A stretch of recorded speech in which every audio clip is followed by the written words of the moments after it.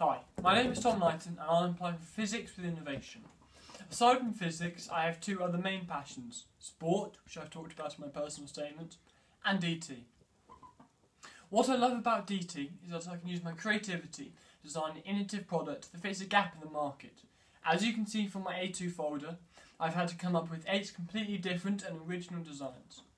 Then, using my real-life client to pitch my ideas to and get some third-party views, I've managed to develop my ideas and so producing my final design, as you can see here. Hello, I'm David Parmenter, Tom's client. I work as a photographer. As somebody who works in a creative industry, I can see that Tom has a flair for design and the ability to create innovative and exciting products. My AS folder also demonstrates my ability to innovate. This section, entitled Product Design, was about solving a specific problem, mine being how to store wine on a table. Here are my 8 initial designs, developed through the process of blue sky thinking. My final design shows how you could solve this problem. This lamp was part of the manufacturing section in the AS course. GCSE DT was very similar to A2. I designed and created an original coffee table, shown here.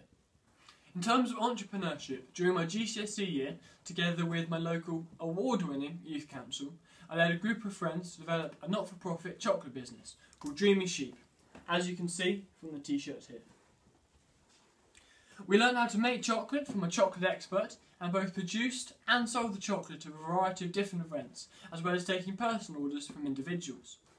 I made sure everything we did ran smoothly and we made a profit in the end of just under £1,000, some of which went back to develop the business further and some to support the youth council.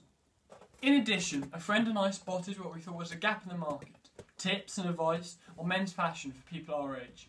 We therefore decided to make a website. Building on the fact that we both would like to be James Bond, we called it Shaken Not Stirred, but however renamed it later to Jag, which we thought would relate to our target markets more effectively.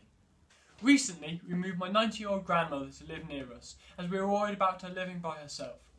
She is, however, fiercely independent and hates the idea of living in a home or even having some care come to our house.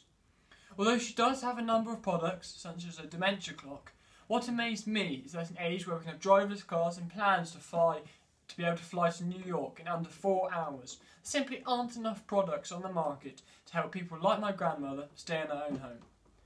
I hope this course will help me not necessarily innovate and design something to fill her need, but by using my physics knowledge paired with my creativity and entrepreneurship, help change the world for better. Thank you.